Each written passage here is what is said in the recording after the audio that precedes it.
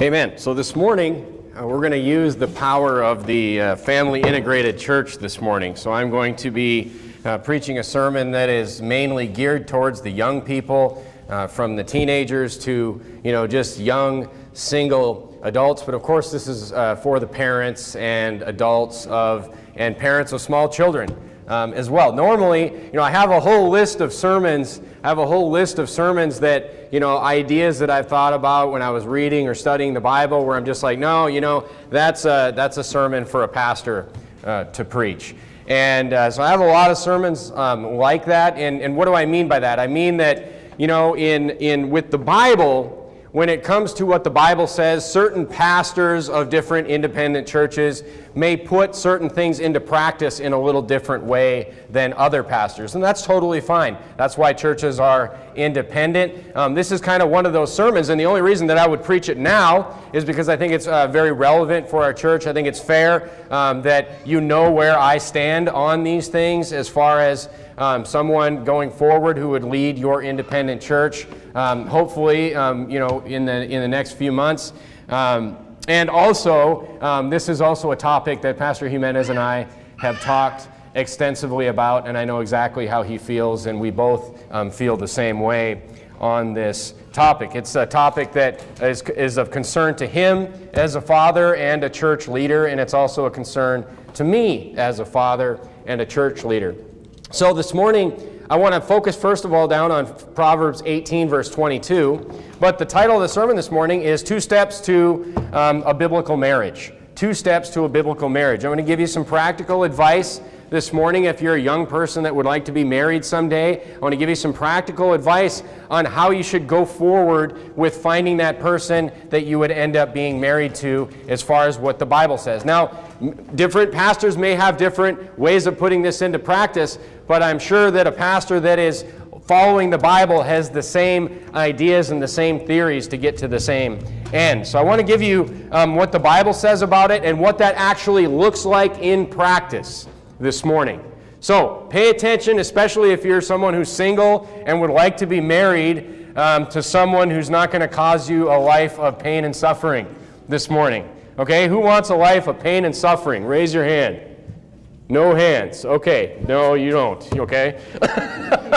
She's 3, just for the camera, okay? All right, look at Proverbs 18, verse 22. The Bible says in Proverbs 18:22, "Whoso findeth a wife findeth a good thing, and obtaineth favor of the Lord." So we want to make sure that we're doing things the way the Bible says, so when we do find a wife or wives do find a husband, that is a good thing. And it is of the Lord. It's the Lord's will, okay? So, first of all, you ask, why do I care?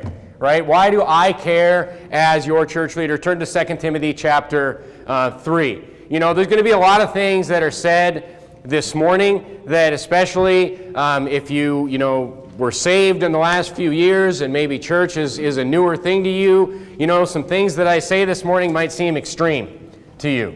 And, you say, why do I care? What gives me the right to be able to say that this is how things should go? Well, first of all, look at 2 Timothy chapter 3 and verse 16. The Bible says all Scripture is given by inspiration of God.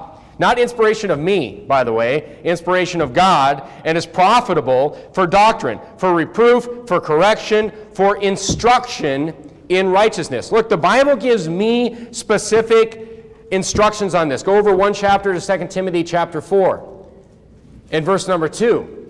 2 Timothy chapter 4 and verse number 2. The Bible says, preach the word. Be instant in season, out of season. Reprove, rebuke, exhort with all long-suffering and doctrine. Look, if it's in here, I am supposed to preach it. I'm supposed to instruct you in it. I'm supposed to rebuke you when you need to be rebuked. I'm supposed to exhort you. Exhort means to strongly encourage you. That's what exhort means. So this morning, that's the main one that I'm going to be doing. So you're saying, why are you saying all these things this morning? Because I'm going to tell you some things this morning, and you can leave this church, and you can do those things, or you can not do those things. But I am strongly encouraging you to do these things this morning. That's what I'm doing. I'm exhorting you this morning. That's my job. That's why I'm doing it. That's what I'm supposed to do as the leader of this ministry, this local ministry here. So, I mean, the Bible says I'm to exhort, rebuke, instruct. That's what I'm doing. All right, so young people, listen up. I'm going to give you 2 steps to a happy marriage this morning. Because look, anybody can go out and just get married. Anybody can go out and, go to Las Vegas or some justice of the peace somewhere and just, get legally married. But, I mean, you want a biblical marriage. So let's first talk about spiritual maturity this morning. We're not into the 2 steps yet. I want to give you a precursor, and I want to talk about spiritual maturity. In churches like ours, Verity Baptist Church in Sacramento and this church here, I can tell you from experience, from personally knowing, young ladies, my wife talking to young ladies, that in general, girls they're wary about who they would marry. A girl who's in the Bible, a girl who is spiritually mature, is very wary about who she would choose to be a husband. And this is smart. Why? Because we're a church that preaches the Bible. We're a church, last Sunday morning, I just preached to all the men about how you need to be a good leader of your family. It is the man's responsibility to spiritually lead his wife and his children. So look, if you're a young lady looking for a husband, you're looking for someone who's going to spiritually lead you forever, for your whole life. Now, that is something that you need to be very cautious about. You need to be thinking about, is this someone that I'm going to follow? In general, you will find, ladies that are plugged into a good church, that are soul winners, that are living a life, for the Lord, that have some spiritual maturity to them.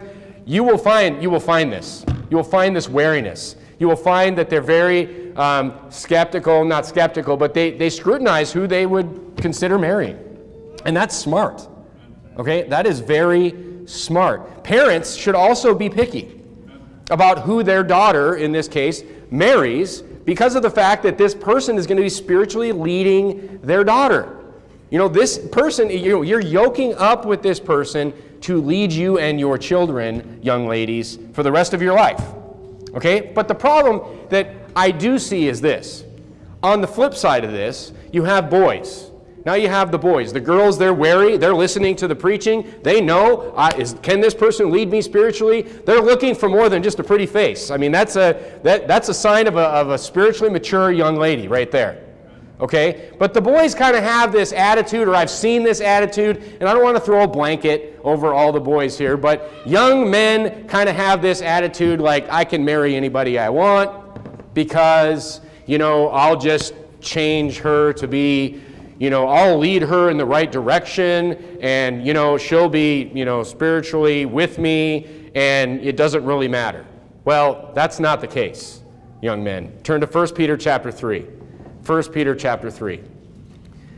Look, if you have that attitude, young men, and you just go and you think that I can just marry whoever I want and I will lead them in the right direction and they'll follow me, no problem, you're heading for, or you're risking, a miserable life. You are heading for, possibly marrying somebody that could hinder you in your spiritual life.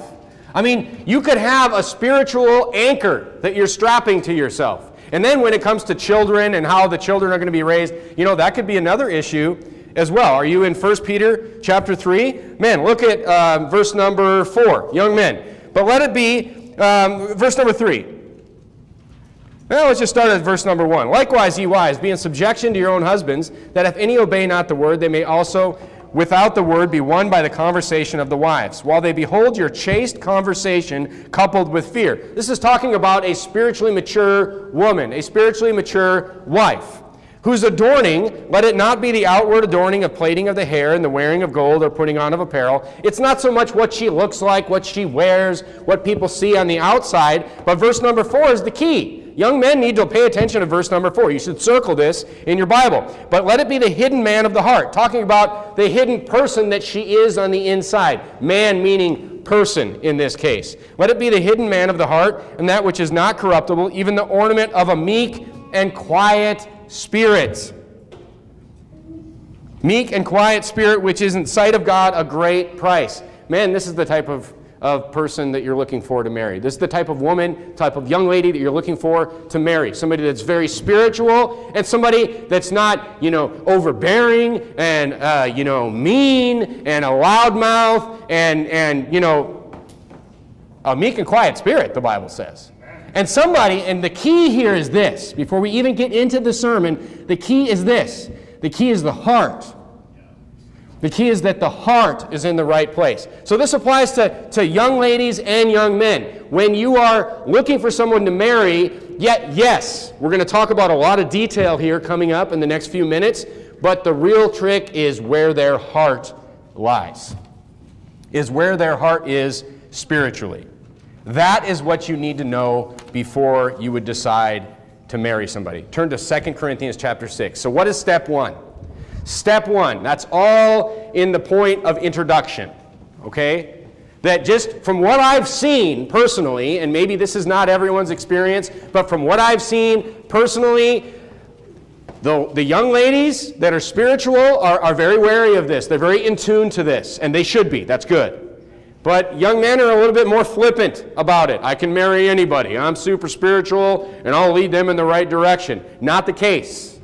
Not the case. So step one in finding a biblical person to marry in a biblical, step one on the two-step path I'm going to tell you this morning to a biblical marriage is this. Find your spiritual equal. Turn to 2 Corinthians chapter 6. 2 Corinthians chapter 6. Find your spiritual equal. 2 Corinthians chapter 6, look down at verse number 14. Now this is a verse in the Bible that we apply to a lot of different areas in life. Okay, we apply this all over the place in the Bible. We talk about this verse when it comes to separation and how we should, live our lives as our families and how the men should lead their families in separating from the world and not getting, yoked up with people that are not saved in the world. Look at verse 14. Let's read it together. Be ye not unequally yoked together with unbelievers. For what fellowship hath righteousness with unrighteousness? And what communion hath light with darkness? So turn to Leviticus chapter 21. Leviticus chapter 21. So yes, this is talking about yoking up with unbelievers. You could even take this to as far as saying that a believer should not go into business or a partnership with an unsaved person. You could take it to that extreme as well. But what I'm talking about is the overall philosophy here, that righteousness and unrighteousness, there's a difference here. Okay? And you should find your spiritual equal, and I understand that may be, just because they're saved does not mean they're your spiritual equal. Okay? Just because, they're saved, everything's fine, that does not mean that they are your spiritual equal. Boy, spiritual maturity is a big spectrum, folks. It is a big spectrum. Look at Leviticus chapter 21 and verse 13. Leviticus chapter 21 and verse 13. The Bible says, he shall take a wife in her virginity, a widow, or a divorced woman, or profane, or an harlot. These he shall not take, but he shall take a virgin of his own people to wife. This isn't a comment on race here when it says his own people. This is a comment on that she is part of, what did it take to become an Israelite? What did it take to become one of God's chosen people? Or what it took was that you accepted the God and you practiced, reverence towards that God in your life. This is talking about, someone who is spiritually in line with you, is what it's talking about in Leviticus chapter 21. So 2 Corinthians chapter 6:14 can definitely be applied to finding someone who is your spiritual equal to marry. So look, what I'm talking about is you need to be finding somebody who wants to live the same spiritual life as you before you would even consider marrying that person. I'm talking about, what does that look like? I'm talking about someone who's 3 to thrive. Amen. Going to church 3 times a week. When the church doors are open, they're there. I'm talking about someone who's a soul winner. I'm talking about someone who, and look, not just these things. And I'm not talking about someone who's just going through the motions. Because I know plenty of people that go through these motions that I just mentioned that are not spiritual people. They're just going through these motions. I'm talking about somebody who has the heart for the lost. I'm talking about somebody who has the heart to serve in serve the Lord with their life. Personally, individually. Not just walking behind you or walking alongside you. They have to have, that personal desire to serve the Lord with their life. Amen. Look, not a lot of people have that. Right. Not a lot of people have that. Not a lot of people want to be, part of a church like this that is out there seeking to save the lost. Because, look, you have to actually care about people to do that. Your heart. And that's why in the passage we just read in 1 Peter, that's why it talks about it's the hidden man of the heart that is necessary. That's right. Okay, look, you should probably involve your pastor or your pastor's wife in some of these conversations if you're thinking about this, of entering, going down this road with somebody. Because maybe there's things that they see that you don't see, or, whatever. Okay, I'll give you more on that, why you should be involving your pastor or your pastor's wife, towards the end of the sermon. But step one is finding someone who is your spiritual equal. That's not a simple thing to do. Okay, that is not a simple thing to do. The step two is this, and we'll talk more about this in a little bit. But you say I found somebody who's my spiritual equal. I found somebody who they're in church. They're not just going to church, but they're part of a church. There's a difference there. Did you know that? They're not just part of a church, or they're not just going to church, but they're part of a church. The beauty of being part of a church is you're going to find out who people are. You're going to find out who people are once they decide that, we're going to be part of this church. You're going to find out where people's heart is. And that's what you need to know. That's what you need to know. You wouldn't want to get married to somebody and find out, I thought that, their heart was here and it was way over here. You would not want that. Okay? That's a lifelong mistake right there. Step two is this. You found your spiritual equal. Step two is having a biblical courtship before marriage. Turn to 1 Corinthians chapter 6. Notice I didn't say dating. I don't really like that word. Having a biblical courtship before marriage. And I'm going to give you, my specific, how I think that this goes into practice, which is going to matter for you if you go to church here.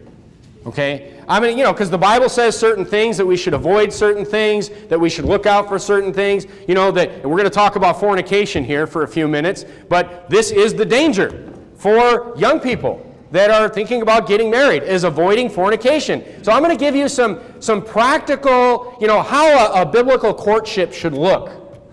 Practical application of the Bible. Okay? Fornication. Look at 1 Corinthians chapter 6. Verse number 18. The Bible says, "Flee fornication. Every sin that a man doeth is without the body, but he that committeth fornication sinneth against his own body. What? Know ye not that your body is the temple of the Holy Ghost, which is in you, which ye have of God, and ye are not your own? For ye are bought with a price. Therefore glorify God in your body and in your spirit, which are God's." Fornication meaning the physical relationship between a man and a woman outside of marriage. Fornication is a unique sin in that the Bible says that you are sinning against your own body in this case. It is a wicked sin. It should be avoided by every young person. Every person who's not married, period, should be avoiding fornication. And look, there's only one situation where physical relations in the Bible, look, it's not that hard. There's only one situation where physical relations are allowed by God, and that is a married man and a married woman together. That's it. It's not that hard, human race. This is not a complicated, doctrine. Well, you say, what about, I have someone I'm interested in. What about, holding hands or hugging or something like this? Turn to 1 Corinthians chapter 7. What about that? Well, I'm glad you asked. Turn to 1 Corinthians chapter 7, one chapter over. 1 Corinthians chapter 7 and verse number 1.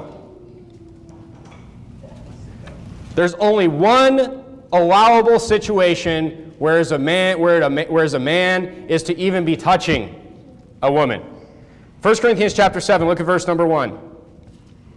"Now concerning the things whereof ye wrote unto me, it is good for a man not to touch a woman." I mean, to not even touch her. Paul's talking about being single here, remaining unmarried. He's like, hey, if a guy could remain unmarried and just focus his life on the ministry, this is what he goes into here. He's like, this is my opinion, he says. He's like, it'd be good. But, look, that means you don't touch a woman. You don't go into the ministry with Paul and decide you're going to be a single evangelist and then just fornicate for your whole life. That's not what he's saying here. He says, look, being single and spiritual and following God's law, he's like, that'd be great. You could really serve the Lord in your life. But he acknowledges that most men can't do that. But he says that involves not touching a woman. Nevertheless, to avoid fornication, let every man have his own wife and let every woman have her own husband. So he's saying, he's equating touching a woman to, at least leading to fornication, which is exactly what's going to happen. Okay? And the Bible says in the previous chapter over to flee fornication. So if fornication is here, I shouldn't be like seeing how close I can get to fornication. I should be running in the other direction. Because the way it goes is you get right here and pretty soon you're right there. You're in it. You're in it. So in order to touch a woman, you should be married to her, the Bible says. You're like, wow. You're like, wow, that's extreme. Like, are you saying that I can't even hold hands with my wife before I get married? That's exactly what I'm saying. That's exactly what I'm saying. Because it will lead to fornication. You're saying, but that's not what everybody else does. Well, I call it the 3 Ds. Then, okay, you want to do what everybody else does, you'll get the same results as everybody else. The 3 Ds. Disease, divorce, and despair. Have a nice life. And despair is pretty much the whole... One's not in front of the other. Despair is kind of the whole way. Look, I mean, if you want different results from what you're seeing, you must do something different. Amen. And that's why the Bible seems so different to people. If we had a visitor come in here today, they would be like, whoa. They'd be like, this is crazy. What? Not even like, do anything physically before you're married? Yeah, that's what the Bible says. That's what the Bible says. Now look, I mean, here's the thing. We're a forward-looking church here, so let me just kind of take a side parallel path here for a minute and talk to people who maybe didn't hear this, biblical preaching, until either they were married or maybe later in life, or maybe even teenagers that have made mistakes. You say, I'm just learning this, or I just learned this in the last couple of years, and I've made mistakes in my life. Well, here's the thing. We're a forward-looking church. We're a forward-looking church. Why are we a forward-looking church? Because the Bible is forward-looking. The Bible says, put your hand to the plow and don't look back. Jesus said that. But here's the thing. People that have made mistakes in the past. Let me just give you a little piece of advice here. And this is a church culture thing as well. I've talked about this, in general, but let me specifically talk about it here. Let's talk about talking about past sins. Look, I'm going to give you 3 reasons here why you shouldn't talk about past sins, especially this one. If you've made mistakes in the past, you shouldn't be talking about it here. You shouldn't be talking about it. Why? Turn to Romans 7 and verse 13. Why? You say, I didn't know, I got saved later in life, and, I just didn't know, and I've made some mistakes in this area in my life, and, I just want to, tell people that I've made mistakes so they don't make mistakes. Wrong. Wrong. Turn to Romans 7:13. Romans 7:13, the Bible says, was then that which is good made death unto me? God forbid. But sin, that it might appear sin, working death in me, that which is good, that sin, and this is the part right here, okay, and this is a main goal of my preaching. I mean, this is like what I try to do up here. When I spend hours and hours and hours writing sermons and studying the Bible, like part of that goal is right here. It's right here. So don't undo my goal. Don't work against me. Look what it says. That sin by the commandment. That means by the law. That means by the law. That means the more you read the Bible, the more the Bible is preached to you, that sin will just pop out at you. And it will become exceedingly sinful. If you go around talking about sin, And things that you've done in the past and all this kind of stuff, I don't care if it's fornication or whatever else, you will make sin less sinful to people. Because you know what people will do? People, young people especially, they will look and they will say, well, brother so-and-so, as he stood in the back of the church and told everybody about, what a fornicating whoremonger he used to be. And then, by the grace of God, he was saved. And he read the Bible and he turned his life around. You know what people are going to say? People that are struggling with that sin, they're going to sit there and they're going to rationalize. We're rationalizers. Did you know that? We like to rationalize because our flesh wants to sin. Our flesh wants to sin. So our flesh is sitting there saying, oh yeah, well, brother so-and-so, look he's a great upstanding church member. And I mean, he did it. And he's fine. That's what will happen. You will make sin less sinful. So look, we're not going to look back here. But one reason is we're going to keep sin exceedingly sinful in this church. Okay, we're not going to focus backwards, but we want sin to be exceedingly sinful. That's the focus of this Bible right here. After salvation is to just show you sin so you can get things right. Here's another thing it could do. It could turn past lives into a competition, which is stupid, but it happens. People in conversations about past sins. Maybe it starts out as, I've really changed. Kind of a testimony. I mean, have you ever heard these stupid testimonies? We had them at a church we used to go to. Not Verity. But these testimonies, people are like, I used to be this and drug addict and prison and whatever else. And you're just like, they list all these horrible things they've done, and you're just like, how could I ever look at you the same after you just told me you murdered 17 people, or whatever, But I'm just saying, they just go through this huge testimony of past sins, and it's all to just show like how much I've changed and how spiritual I am. But look, we've even heard this at the door with people. This is actually a hindrance to people getting saved, actually, which is another reason we shouldn't be doing it. Another sign that we shouldn't be doing it. You'll come to the door and somebody will tell you how horrible they used to be. And they'll just give you you just met him 2 seconds ago. And they give you this whole huge litany. And I'm like, man, we don't need to know everything about each other. And then they tell you how they got into, it's usually a Pentecostal church. And then they just turned everything around. So you're not going to tell me that my Pentecostal church, because I used to do all these things, now I don't do these things anymore. It's actually a huge stumbling block to getting people saved. Huge. But look, I mean, some people just have some weird obsessions with going through their past sins. It's strange. I've met several people like this. But it's not going to happen here. It's not going to happen here because really it just turns into this strange bragging contest about who is currently more spiritual or who used to be worse. Either way, it's bad. Either way, it's terrible. Not here, please. Not here.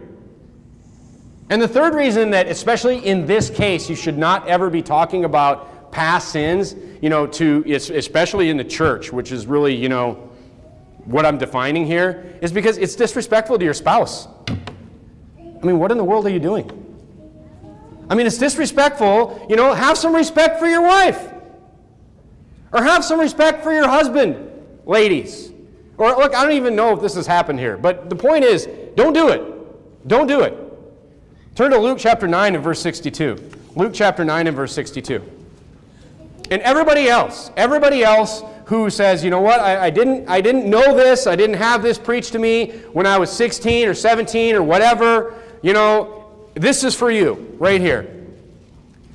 Luke 9:62. And Jesus said unto him, no man, having put his hand to the plow and looking back, is fit for the kingdom of God. It's under the blood. Let's move forward. That's all you need to know. Looking back will just hinder your forward progress in your life. It's under the blood. Just confess it and move on in your life.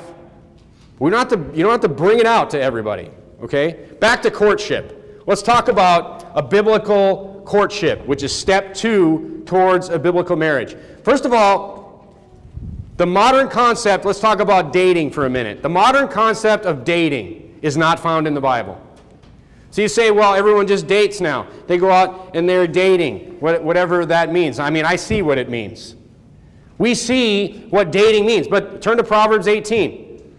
Proverbs 18:22. Go back there.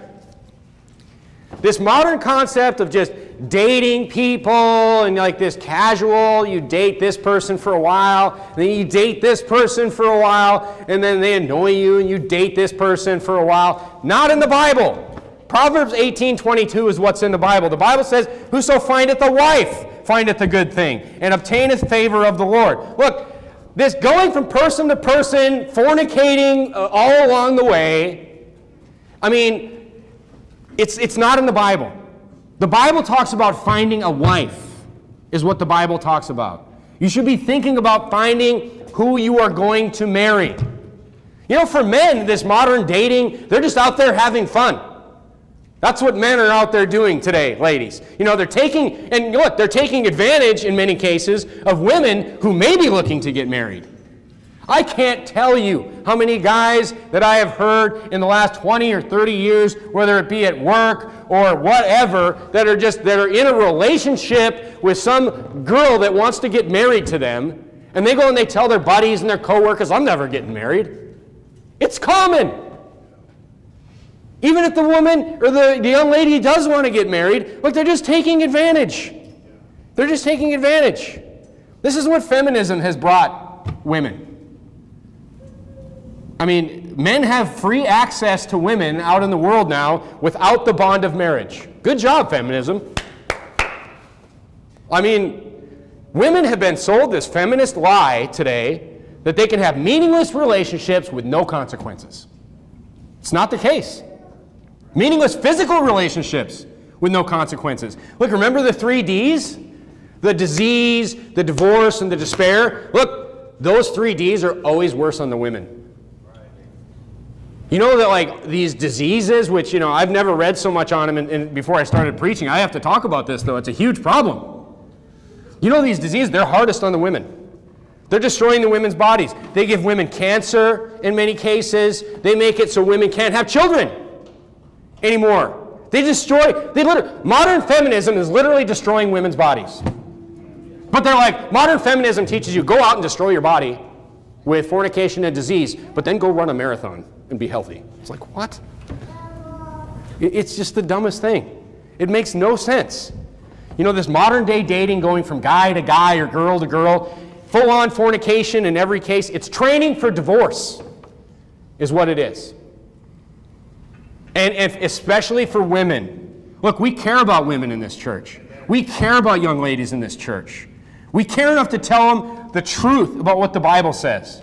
The truth about what God says and what God wants for your life, not this wicked world with these wicked philosophies. It will destroy you emotionally and physically, especially the young ladies.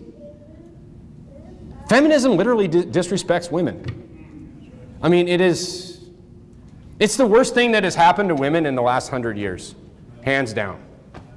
It's turned women into, you know, they're just being abused. It's turned women into murderers. As they tell young ladies, like, oh, it's nothing. And then they kill their own child. And then maybe they find out 10 years later, oh, that was a child. Well, yeah, but it was a child 10 years ago when you murdered it. Now, what's that do for them emotionally? Look up studies on that. What abortion has done to women. To their bodies, to their emotional well-being. Hollywood has perpetuated this whole thing. A popular sitcom that I think I brought this up once before, I'll mention it again, that was when I was growing up, I was a teenager, I was in college, was called Seinfeld. I looked up during and it was this funny show, and it was funny, and nothing ever went wrong, and it was just funny. During this show's run, the main character had 60 plus girlfriends, all fornicating.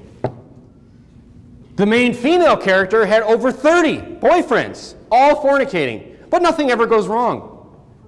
No, there's no disease, there's no health issues, there's no emotional problems. It's just all fun and games on TV.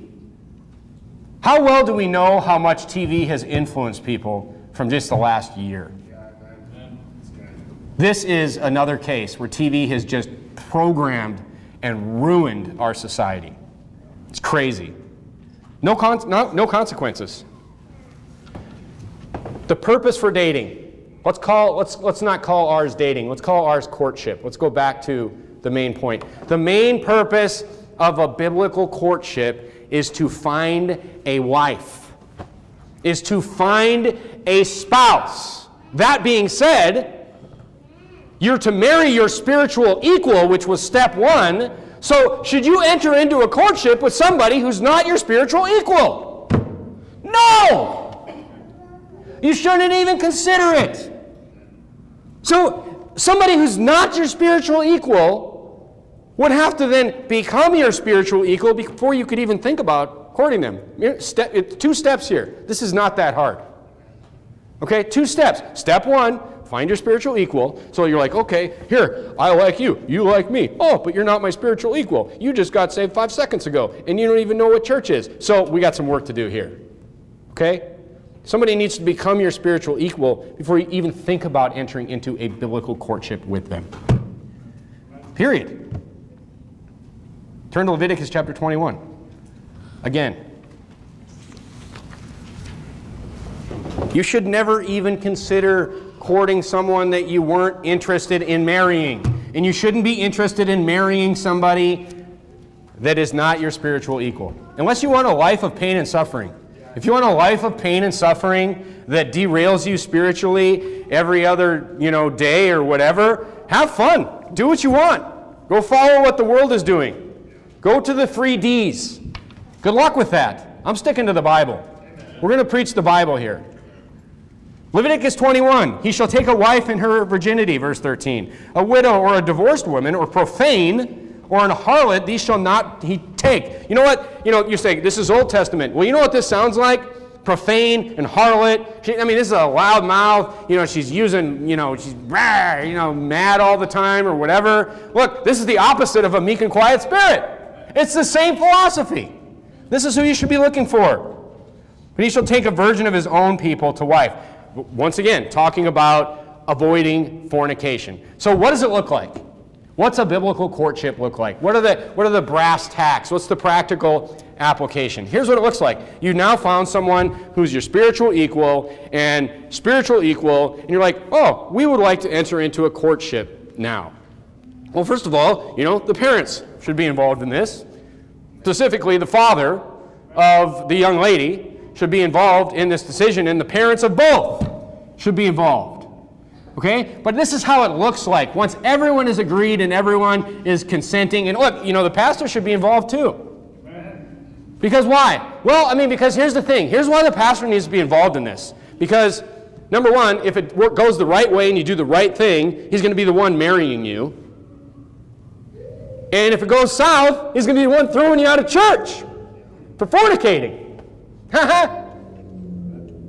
Seriously, though. He's the one policing the situation. And look, fornication is going to get you thrown out of church, even if you're fornicating outside. We're not talking about, this goes outside the walls of the church here. If there's somebody that's fornicating, they're going to be thrown out of church. Look, and I've seen people thrown out of church for this. Somebody's left our church because of this. It's not a fun thing to do, but it's going to happen if it goes wrong. So here's what a biblical courtship looks like. First of all, there's no touching. There's no hugging. There's no holding hands. You're like, we're courting. No. There's none of that. Okay? There's none of that. You'll keep your distance from each other. Even the teenagers, and this isn't courting, but even the teenagers back playing games. Look, there's specific rules to where everyone's supposed to sit. And, the older teenagers, they especially know to follow these different rules. And look, if you're crossing a line here, you'll know about it immediately. You'll know about it in the first 5 minutes. First time I see it, you'll know if you're crossing a line here in this area. But courting, this all applies.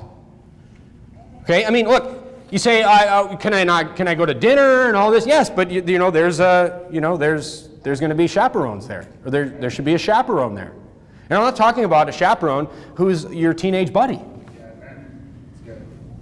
I'm talking about, ideally, your parents or responsible adult. And I say responsible adult because a responsible adult, preferably the parents of one of the parties involved.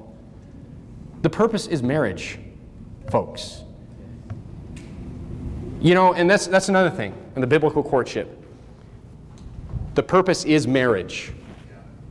Meaning you're not going to have some, you know, that's another problem. You have dating out there in the world, and then you have these meaningless 3-year-long engagements, which is like the guy saying, okay, I'll get you a ring and we'll get married sometime in infinity. Everyone's laughing because everyone knows. This is a game that men play, and women are just like, you know, got her. You know, I gave her a ring and got another 5 years. That's not courtship. Courtship is for marriage. Meaning, you know, when you start courting, you already know that person. First of all, we'll get to that in a minute. But you start courting, and the purpose is within 6 months to a year. Also talk to your pastor about this. You should be married. That's the purpose of it. And that should be the result of it. So the goal is marriage. It should end in marriage. It should not be these 2-3-year courtships or whatever. That's what the world does. It's completely stupid. It's stupid. And usually it's one person tricking the other person is what's happening. All the guys are going like this. Because they haven't done it. They know. They know. They know how the world works. Look, I encourage you again, talk to your pastor. He has some say, especially if he's going to perform the wedding. Look, he will help you decide what part of the 1-2 path you're on, or if you're even ready to get on that 1-2 path. He will help you decide, or your pastor's wife will help you decide. So look, I mean, that's what I think. That's what I think. You should find your spiritual equal. And you know what? It's easy. And you all know that it's easy. It is easy because guess what? Look, this is the plan to get you on the path of a happy marriage for your whole life, which could be the greatest thing that you ever experience on this earth. It could be the source. It could be the source, the road, the interstate, the whatever you want to call to children and to, you know, spiritual children and a beautiful family and grandchildren, or it could be, you know, a ruined future marriage and despair and divorce and disease, the 3 Ds. They just all came out like 3 Ds. I like that. But let's talk about this. First of all, so just to recap, you need to find your spiritual equal. Okay? And, you know, people can help you with that. People can help you with that. But I want to talk about one other thing before we close, and we're kind of running short on time. But this is what my wife and I have coined, you know, Baptist dating, even though I don't even like the word dating. Okay? It's the prequel to courtship. And I want to address that because you're going to see this. You're going to see this in the church especially. And you know what? It's a good purpose for the church. It's a great purpose for the church for young people to get to know each other. It's great. It's a controlled environment that is tightly controlled by the pastor, by parents, by everything. And for young people to get to know who young people are, to be looking for that spiritual equal. That's what they're looking for, right? You're looking for, you know, hey, you know, who is an option for me to marry? And during that happening, you know, getting to know these teenagers, getting to know each other, these young people getting to know each other in the church. Look, I've said it once and I'll say it again. If you're part of a church, you're not just going to church, we're going to find out who you are. And that's what I'm talking about. That's what I'm talking about. These young people, they're going to find, look, we're going to find out who all the young people are. We're going to find out who all the adults are. When you become part of a church, there's really no hiding things from your brothers and sisters. You're just kind of like, this is who I am, I'm trying to grow, and you know, we've all got issues and all this, but look, going to church is not so much like that. All right, you're not going to find somebody, you're not going to come in, you're not going to find some guy that comes in here and after a week is going to enter into a courtship with one of our young ladies. It's not going to happen. You say, why? Am I not going to let it happen? Well, the young lady themselves is not going to let it happen. They're more spiritually mature than that. So, you know, you got to find out who people are. And it's good. It's good that people in a controlled environment, that young people are getting to know other young people. Okay? Yeah, and then, you're going to see young people come in and they're going to get sold out, and they're going to go 3 to Thrive, and they become soul winners. I mean, I've seen it. It's great. And they we find out, where their heart is the most important thing. Finding out, are they just going through the motions? Are they just going through the motions so they can try to marry some person? Look, that's going to be so obvious, it's ridiculous. They'll never get away with it. Because the church just kind of flushes all those things out. And as you have a church full of sold out people, it's really just easy to see the people that just aren't sold out. It's really easy to see. But the benefit is that these people are going to stick out like a sore thumb. Somebody that is not, doesn't have their heart in the right place. Maybe they just come to church and they're just like, I want to, I like this one person or whatever. It's going to be obvious. There's going to be red flags everywhere. We'll find out their personality. We'll find out their character. We'll find out their work ethic. You can't fake it here. That's the beauty. That's the beauty. But just let me give one piece of advice to young people. When you do find somebody who's your spiritual equal, and you visit with them, and you're talking with them in the church, this is the prequel to courtship. Don't forget your friends. Don't forget your friends. Don't be like, I met a girl, and now you just forgot all your friends for the next, whatever. Don't be that guy, or don't be that girl. Just try to be well-rounded. We teach our kids that too. Just try to be well-rounded. But look, it's a good place. It's a good place. It's the place where you want to meet the person that you're going to marry. It's the place. It's the place to find out, where step one is for you, to find out who your spiritual equal is, and then to get into a biblical courtship after, you've gone through all the proper channels, and then, end up in a biblical marriage. And that is how it's supposed to work. But it all has to work according to plan, not according to how your flesh feels. You can't just be like, this person's really good looking and I like them, and just head off to stupid town with this person. You have to listen to what the Bible is saying here. Okay? You have to listen to what the Bible is telling you and what you should be looking for in a wife, what you should be looking for in a husband, or you're headed down a road of disaster. Stupid town will be fun for like 10 minutes, and then it's going to be horrible for you. So listen to your parents, listen to your spiritual leaders, and do things the right way. That's what I think. Let's bow our heads and have a word of prayer.